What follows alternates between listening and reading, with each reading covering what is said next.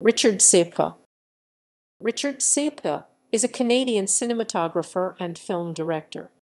He is perhaps best known for his work on the 1983 horror film Curtains, as well as his collaborations with Louis Malle on the 1980 film Atlantic City, Alexandre Arcady on the 1985 film Hold-Up.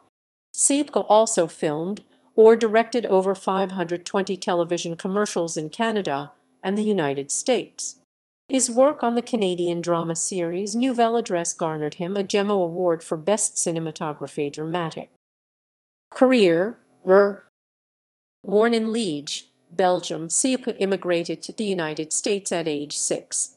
His first work as a cinematographer was on the Canadian film The Mystery of the $1,000,000 Hockey Puck 1975, followed by Ilsa, the Tigress of Siberia 1977, and the television film An American Christmas Carol 1979. He made his directorial debut with the horror film Curtains 1983.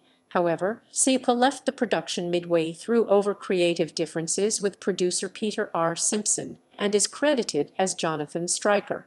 Since 2013, Richard has worked as a cinematographer on TV series and feature films.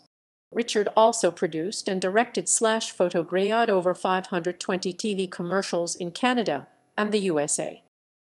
Filmography. Director. Cinematographer. 2021 on Leon Familial television series